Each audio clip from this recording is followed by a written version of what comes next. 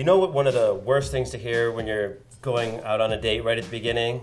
What do you want to do? Ooh, that's a non-starter. What's sexy in a guy?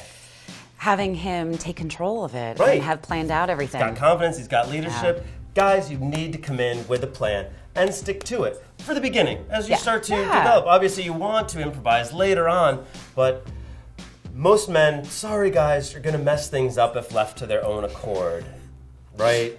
We do have some... No, never. So basically, you want to come in. I'm going to pick her up, we're going to go here, and then we're going to go there afterwards. And you might come up with other ideas, but you know if you stick to this, you've got a plan, you're going to get there, and you're going to go with it. And do women like a man that's, concise and knows what he wants? Absolutely. And part of the benefit of planning it is that you get to plan it around things that she likes to do, which honestly, that's the best way to a woman's heart is you're planning a date, so you're doing all of the work and you're doing it around things that she loves. Psh, done. Now, as something, if you can free flow a little bit more, what I always like to do is give the women some sort of a choice, but with plans. So say, okay, do you like Italian or Chinese better?